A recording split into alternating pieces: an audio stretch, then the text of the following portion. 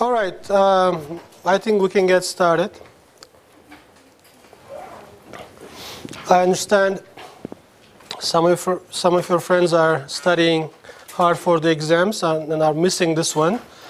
So they will have to compensate with extra effort for losses of having this discussion today. We started last Friday talking about Iran's nuclear program. This is a very wide-ranging issue, and I will go almost all of the slides that I used back in 2006, and since then not much has changed, as I mentioned last time. And I will try to be as explicit as possible about every single step that have paved the way, that has paved the way to what we are now facing currently, because the Iranian nuclear program is still dominating the international political arena in terms of security implications, political implications, economic implications, etc. So it is necessary for us to understand very well what has happened in the past, what has happened recently, and what is happening today, and what is likely to happen in the future. Because, as I said, Iranian nuclear program is not a simple issue. It has many facets, it has many dimensions, each of which needs to be fully elaborated and comprehensively discussed for you to better understand, because this is a whole new subject for those who have not been familiar with the nuclear proliferation related issues, and I don't think many of you have had any such acquaintance or just any knowledge beforehand. I was talking last time about this Atoms for Peace speech of the US President Eisenhower, and I had explained as to why the United States President felt the need to deliver a speech at the United Nations General Assembly meeting.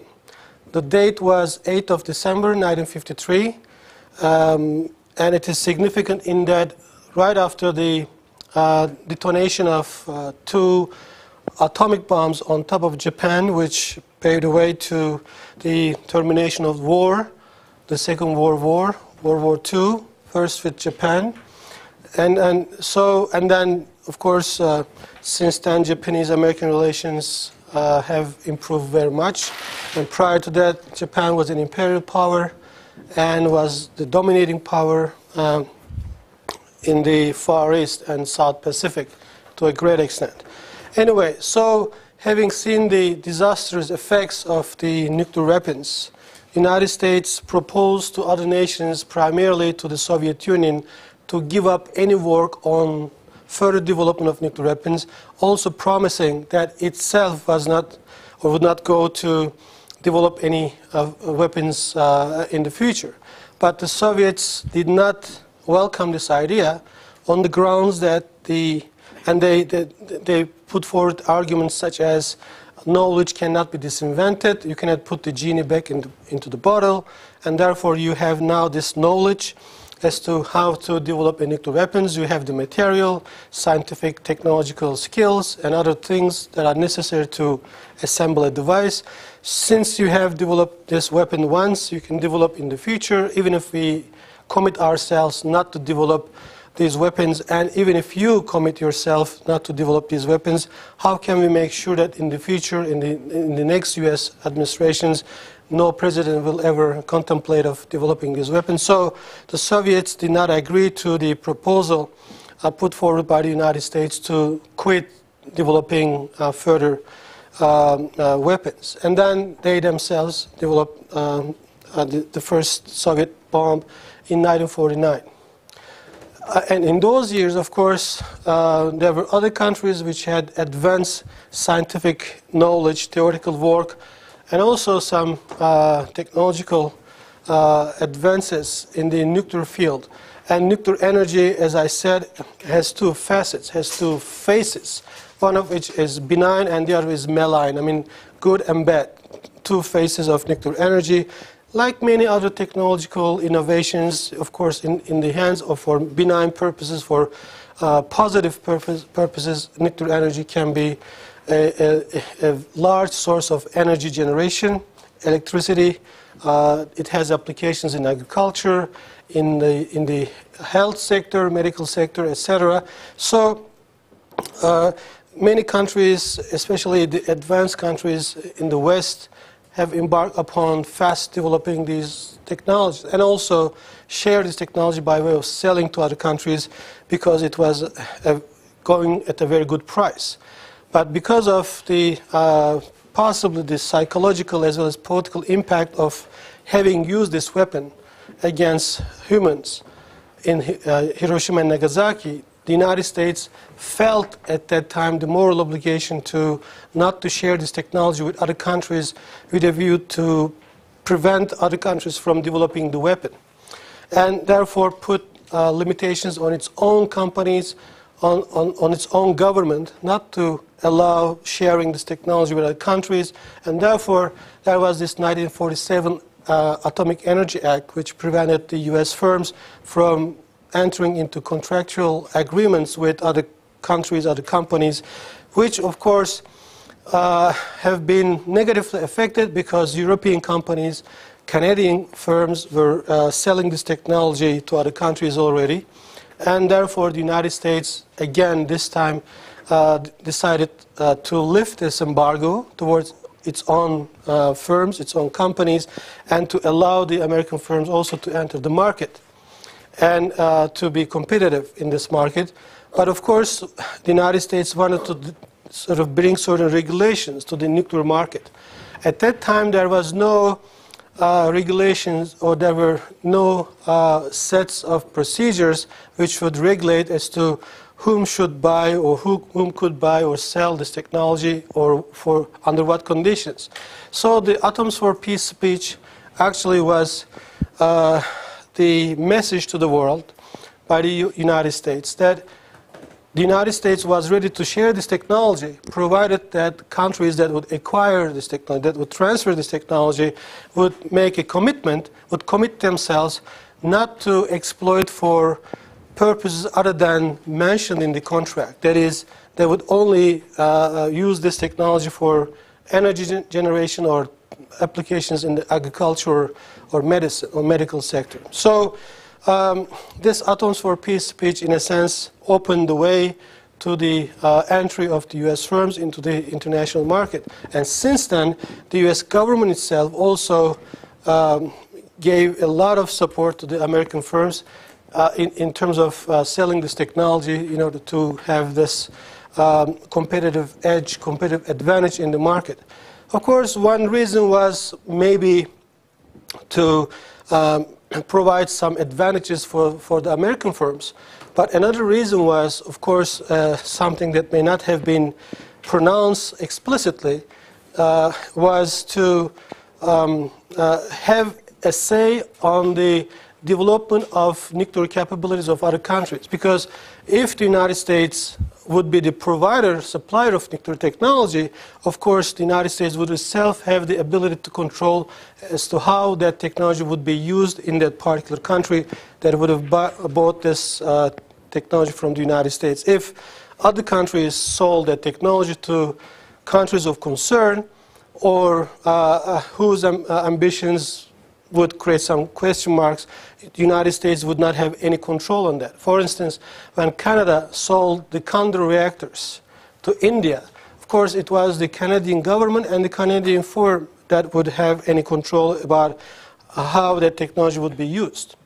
But if the United States or U.S. firms sold that technology, the United States would have first-hand information from the country, from the facility in which that technology would be used. So therefore, that was also another reason why the U.S. President delivered such a speech, which is a famous speech known as the Atoms for Peace speech.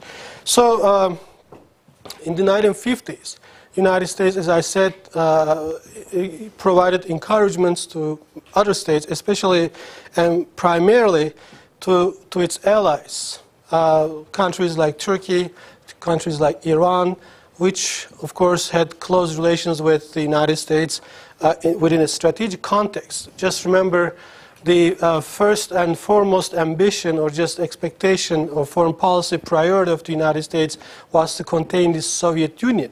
So as part of the containment policy, Turkey and Greece were included in the North Atlantic Treaty Organization, NATO, and Iran was, of course, outside of NATO, but there was also a special arrangement between Turkey and Iran, as well as Pakistan, which aimed at providing a belt in order to contain the further Soviet expansion and sort of prevent them from reaching to the Middle East and to the Indian Ocean. So within this context, the Iranian Shah, not only in the 50s, but also throughout the 60s and 70s, as well as 80s, Iran, in a sense, wanted to exploit this situation. I mean, during the Shah period, I mean, the Shah was somewhat, according to some observers, was overemphasizing the significance of its country and also overestimating the threats. And some American observers, including the US presidents as well, have in their messages to the Shah tried to remind him that the threats that he perceived were not necessarily as significant as he deemed to be important or significant, and that he would be better off if he invested more in economic development at the social sort of development issues. But of course, from the Shah's perspective, first and foremost, the most important thing was the security of the country, and he was concerned about Nasserism, which was gaining a lot of support within the Arab countries, among the Arab streets.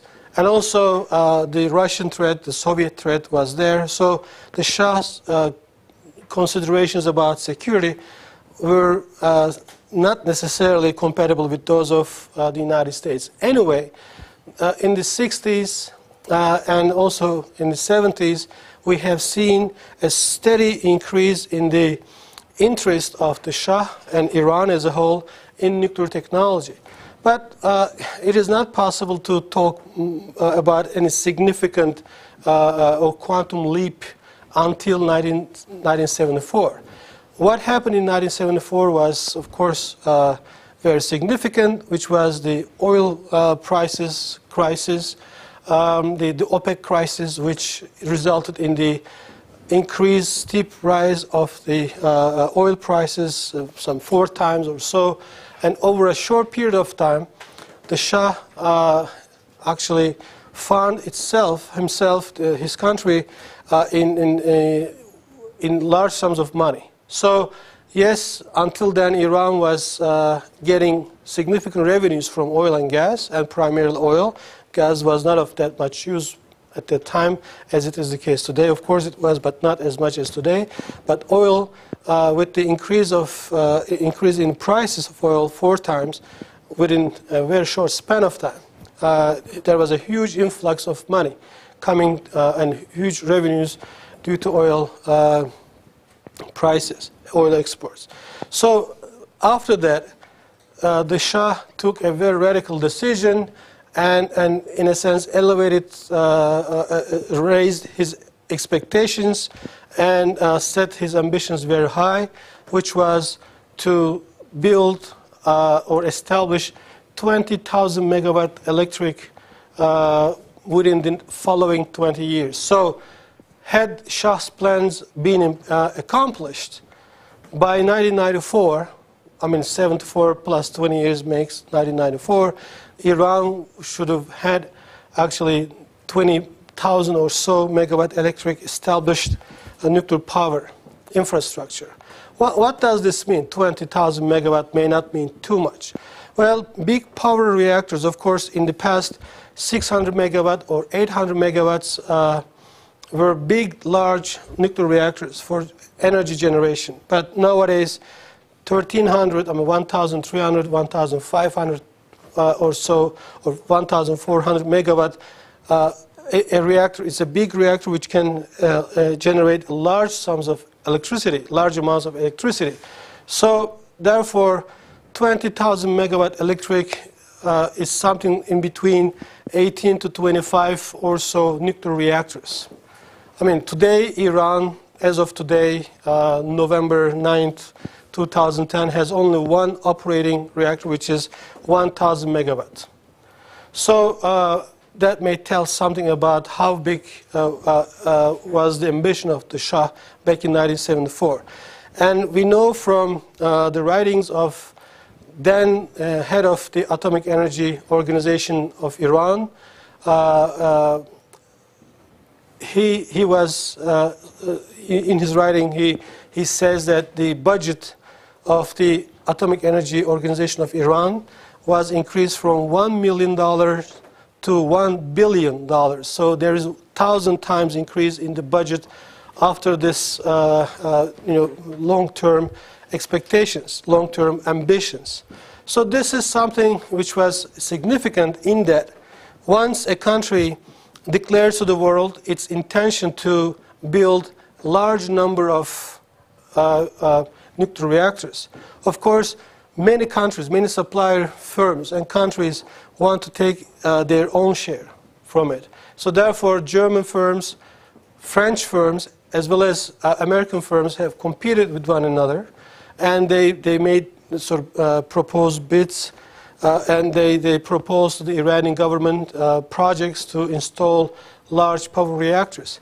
And German firm, Siemens and KWU, Kraftwerk Union, proposed and started to build 2 times 1.3 or 1,300 megawatt electric in Bushehr. So it was the Siemens Kraftwerk Union firm.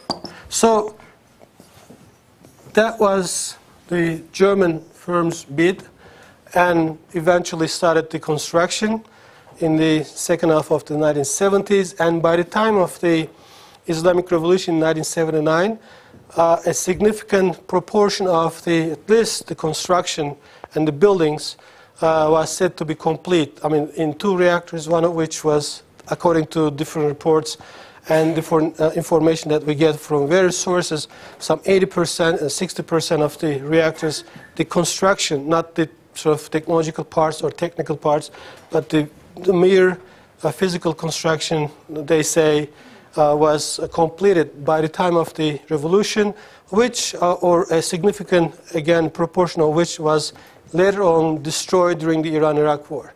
Well, that's a different story that we'll be talking about. But so, in order to understand, and there was also the French firm which was about to build another sort of in Darkovin, so region. So these were the nuclear power reactors which were agreed by Iran to build, or to let the French and the German firms to build.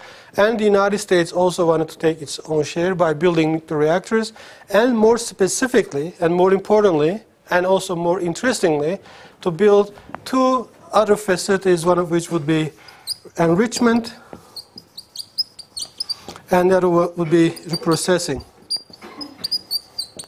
So these are 2 very strategically important facilities. A nuclear reactor is a sort of a mechanism by means of which you generate electricity. Actually, the principle is very simple. You either have nuclear fuel to boil the water and to sort of create just large amounts of vapor, which when you force into the turbines turn and they generate electricity. If you put coal or other sort of or natural gas, then you can still boil the water, have the vapor, turn the turbines, and get the electricity. So therefore, nuclear reactors themselves are just mechanisms of generating electricity. I mean, so the reactor, the core of the reactor, or the reactor itself, does not have any direct significance for weapons manufacturing in the nuclear field. What has significance is actually enriched uranium or reprocessed uranium, which actually is plutonium. So therefore, reactors may be somehow misinterpreted or misunderstood by men in the street, by ordinary person, as if one can generate or build bomb within the reactor. There's no such thing as building a bomb in the reactors. Reactors just consume low enriched uranium or natural uranium, depending on the type or size of the reactor, and they just generate electricity. But their significance for military purposes or nuclear weapons comes from the enrichment facilities or reprocessing facilities that are attached to the nuclear program, nuclear energy generation program. So this aspect of enrichment and reprocessing dimensions of the big picture, I mean, these two elements make nuclear technology or nuclear power reactors or nuclear programs significant. Reactors themselves are no different than any other sort of medium by means of which you generate electricity. There is nothing can be produced in the nuclear reactor other than plutonium, which has to be reprocessed. I mean, you have to take from the core, immerse in water, let it cool down for like about a year, and then you apply some chemical process by means of which you extract the plutonium which is produced in the reactor field. So I'll explain this in as simple manner as possible, because without proper understanding or schematic understanding of this, it may not be possible to advance any further. I mean, I'll come to that in this point. But what is important here is in 1974, the Shah, although some Iranians, and according to some records, also the Shah himself denied to have such ambitions. Iran Shah is on the records, or is said to be reportedly on the records, for having set his ambition as high as 20,000 megawatt electric within the following 20 years.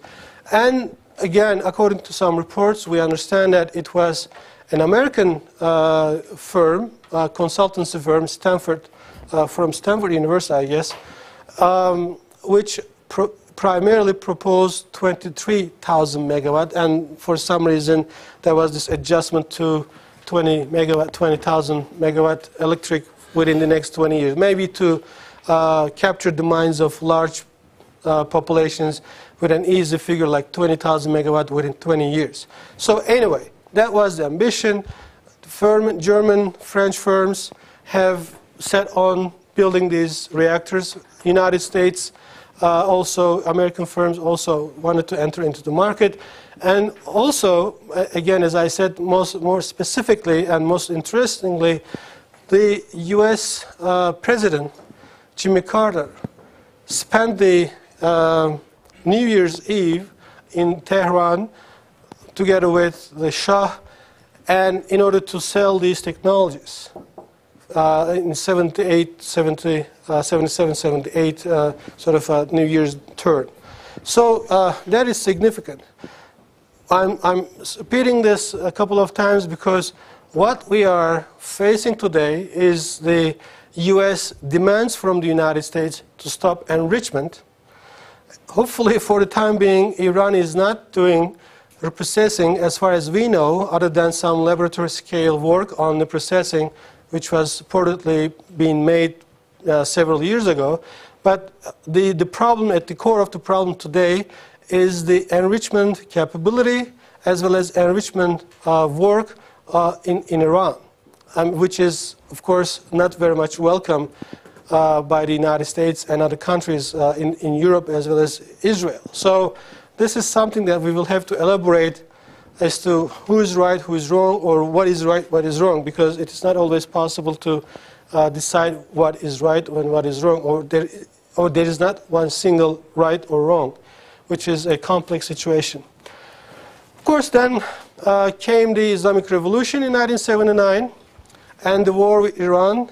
So in 1979, when Khomeini returned to Tehran from France, from Paris, where he was living for quite a long time, and then the revolution took its own pace, and over time, within a year or so, things have settled to a large extent, not entirely, but from 1979 February onwards, within about a year or so, the Islamic Revolution was almost settled in Iran, and Khomeini was the only leader, spiritual leader, also as well as political leader. I mean, in many respects.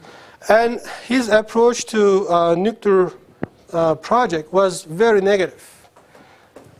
Many might think that the Khomeini's approach might have been sort of appreciative of what has been done in the past. No, he said, and he didn't like the fact that these nuclear reactors were being built by French and German firms, as well as American firms were doing certain things in the Tehran research reactor.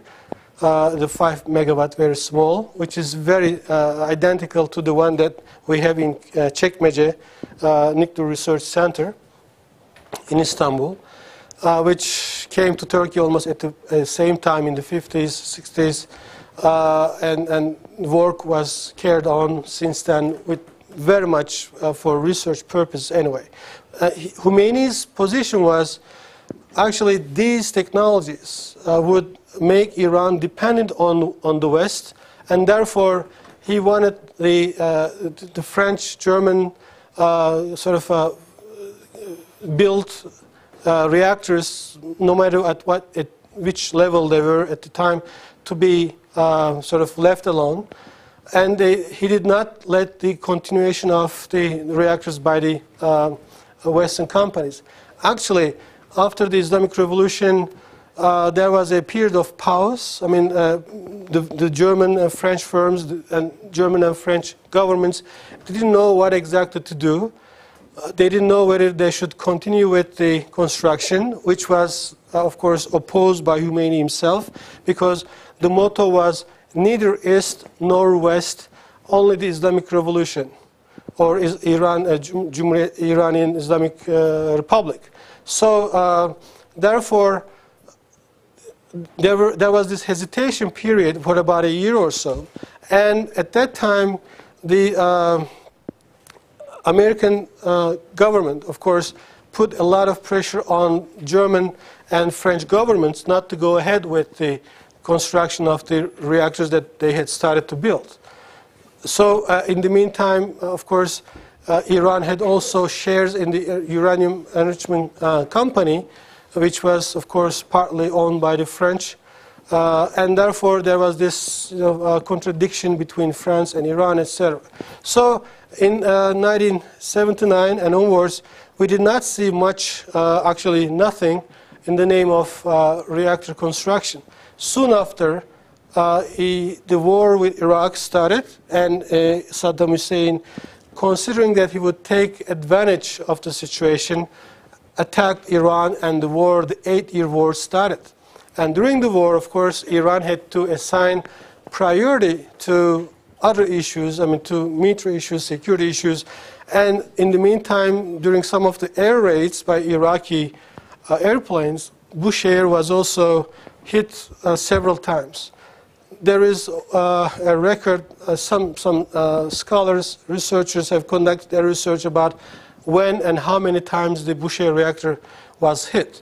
After all, it is significant because it was not complete, and what was complete, or 80 or 60% complete, was also destroyed partially during the war. So, therefore, the 1980s did not witness anything in the name of nuclear energy program, nuclear program of Iran, because they themselves were not able to continue the projects, and there was the state of war with Iraq, and that their facilities were being hit by the Iraqi airplanes, etc., etc. Of course, things have changed in due course, because Khomeini, who was from the beginning, from the onset, was adamantly opposing the continuation of Western projects, be it nuclear or otherwise, he was eventually convinced by Rafsanjani and Musavi. Musavi is, you might know from the most recent elections last year, he was the so-called leader of the Green movement in Iran. How green or how liberal, it's open to debate, but at least a contender, an opponent of Ahmadinejad today. So, but at that time, Rafsanjani convinced Khomeini that it would be in Iran's interest to continue the nuclear project. And if Iran had developed nuclear capability, it might have been a significant deterrent against other countries. And during that war, Iran was facing some energy shortages. Even though Iran is a country which is very rich in oil resources, it did not have enough refineries, or the refineries that Iran had were not able to operate at a full scale because of the war. And after all, during the war, your consumption of energy, oil, and everything increases. And therefore, Khomeini was convinced that nuclear projects should continue. And this is something that we understand, again, from some records and also from my conversations with Iranian scholars, experts, and statesmen, politicians, diplomats during my visits to this country in 2004 and 2005. So, as I said, in the mid-1980s, Khomeini gave his blessing to Rafsanjani for the continuation of the nuclear project. Of course, that was not, or the continuation of the project was not only dependent on what Khomeini's decision.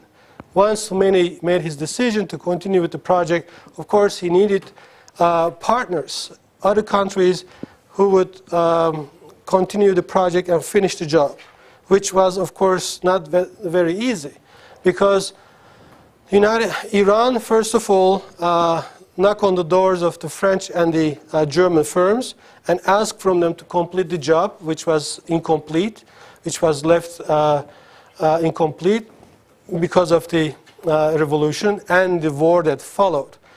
Of course, that was sort of also a period of hesitation, and German and French firms, of course, they could not operate independent of their governments and independent of the conjunctural situation, and the United States was putting a lot of pressure on the governments, the French and German governments, not to let their firms to continue with the construction of the reactors.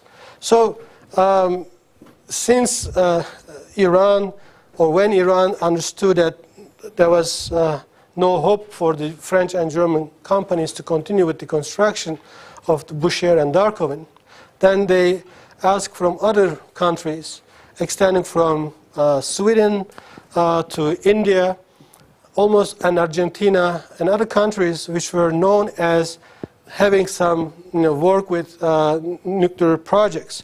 And none of them agreed eventually. And there was one common theme, something very common in the demands of the Iranian government, which was, in addition to the completion of the construction, which was left uncompleted by the French and Germans, especially the German Bushehr, Iran also asked from the governments during these negotiations with the Argentine or Brazilian or Swedish or Indian firms or governments, sending their students, Iranian students, to these countries for education and training.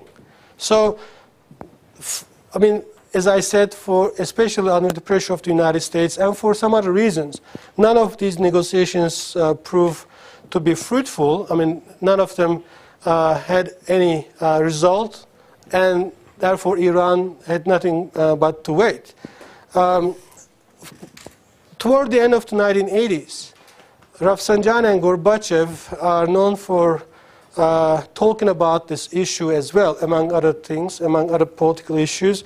And Gorbachev is also said to have agreed for the completion of the nuclear project, which was not completed by the Germans. But soon after, that was in 1989, and soon after, the Soviet Union and Gorbachev himself found themselves in trouble, and Gorbachev could not stay in power, and then, of course, Yeltsin came to power after this kind of coup or revolution. And the Russian Federation, of course, was primarily dealing with its own problems, putting things in order in the early 1990s. But yet, Iran did not give up its ambition, its desire to go ahead with the nuclear project. And soon after, Yeltsin, I think that was in 1992, the first agreement was signed between Iran and Russia in 1992 for the completion of the project, which eventually signed into a contract in January 1995. And according to this contract, which I had a chance to see its translation, not the original one, but the content, and this issue struck my attention. 20 or 30 students every year would be sent to Russian institutions for master's, especially PhD studies, doctoral studies. So that was an interesting point, because a country like Iran, which at first glance and a very maybe superficial interpretation and overall sort of assessment, I mean, one might ask the question, why, first of all, a country which is the second and third largest owners of or big reserves, the largest reserves of oil and gas in the world after Saudi Arabia and Iraq or Russia, etc. Why would they need nuclear energy? This is the question that many people ask, and we'll talk about it later on. And also, in addition to that, why would a country like Iran like to send 30 students every year to Russian institutions for pursuing doctoral studies? So this is something that tells us that Iran, from the beginning, wanted to have, or to stand its own feet, wanted to have a self-sufficient nuclear capability, not only in terms of technological sort of assets, like nuclear reactors and some facilities, but also the scientific knowledge and accumulation that will be self-sufficient for advancing or developing its own indigenous capabilities over time. So back in 1995, when Iran and Russia agreed for the completion of the Bushehr nuclear reactor, instead of this, the Russian firm would build 2 times 1,000 megawatt electric nuclear reactors in Bushehr, and one of which just started operation this past August. And there was also some technical failures because of some hacking, and well, that was an also interesting point. But anyway, in 1995, Russia agreed to finish by the year 2000 the first unit at least, and soon after the second unit. And the first unit came into operation only in 2010 with some 10 years of delay. And of course, this delay is not only due to technical reasons, but also due to some political reasons that we'll be talking about. So therefore, this is something that is important. And according to the agreement signed, the contract signed with Russia, Iran would have so many students to be sent. Well, it says here to date, which was in 2006, and that was the information that I got back in March 2005 from an Iranian official, an authority, someone who was in charge of these people, and he said to me that there were approximately 430 or 450 Iranian scientists with doctoral degrees, and 250 of them received their degrees from Russian institutions, and that was between 1995 and 2005. And since then, since 2005, of course, this figure must have increased. I don't know to what figure, but must still be at least maybe another 100 of them might have received their PhD degrees in nuclear physics, nuclear engineering, and other sort of scientific degrees that might be significant for nuclear project. Ibrahim, question? From Russia's side, was the agreement related to the collapse of Soviet Union? I mean, like United States, Soviet Union economy becomes of much more weapons industry than other countries, and collapse of Soviet Union makes some trouble in the economic area. Yes. Money. Yeah. With the loss of Cold War, Russia wanted to need ally. This agreement make a new ally against the United States. Yeah, the question is, what was the motive behind such a deal from Russia's perspective? The motivation for Iran is clear. Iran wants to complete its nuclear program, which it started back in the mid-70s. But from Russia's perspective, of course, there are many reasons. One of which would be possibly the financial issue, because the deal was said to be about $1 billion. Some even said $800 million, was something in between. So approximately $1 billion for Russia at the time in the early 1990s, when the economy was in a very difficult shape, very difficult condition, of course, and that would make sense. But of course, Russia is such a big country that would not only do something just for $1 billion. Well, that was a significant figure for that period of time, but $1 billion in itself would not be explaining the situation. Another reason, at least something that I think might be one of the important motivations for Russia to agree. First of all, we should bear in mind that no other country could agree to complete the project because of the pressure of the United States on these countries, be it Argentina or European countries or India, etc. Or they may have had their own different interpretations. But Russia, even though the Soviet Union collapsed, well, in your terms, Russia or Soviet Union lost the Cold War, but still Russia was significant for the United States and important for the United States because of the existence of hundreds, indeed thousands of nuclear weapons and hundreds of tons of chemical weapons, biological agents, material that can be weaponized, missiles. So Russia was the world's largest weapons arsenal. And the authority on top of this sort of a weapons arsenal was to a certain extent collapsed. But of course, the Russians have done their best not to lose control on their nuclear weapons and also on some significant strategic weapons.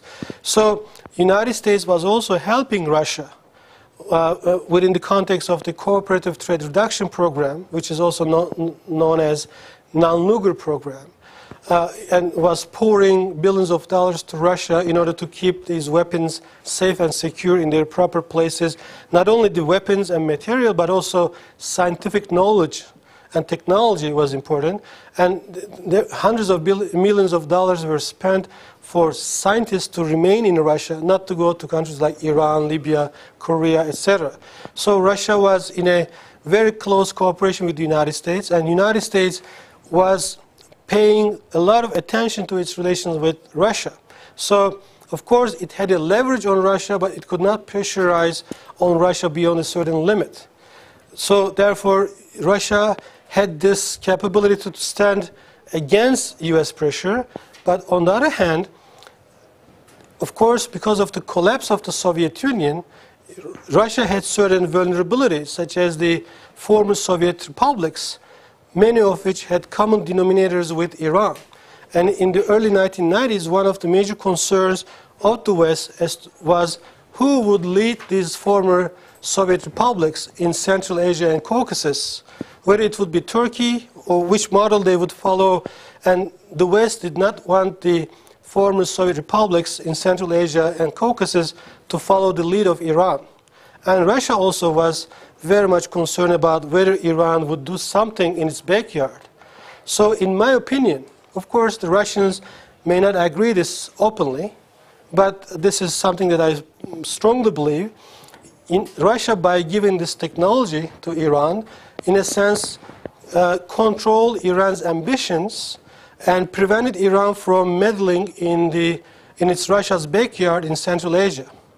So, in a sense, that was something that kept Iran away from Russia's backyard in Central Asia. So, okay, I'm giving you nuclear technology that you want the most, but don't do anything wrong that would jeopardize my security situation and my interest in my backyard in Central Asia and Caucasus. So Iran said, okay, you give me technology, I don't do anything in Central Asia. So there was some sort of a tacit agreement. But if you ask an Iranian diplomat or Russian diplomat, they will say, no, there's no such thing. But this is their job to say. All right, let's give a break, and we will continue later on.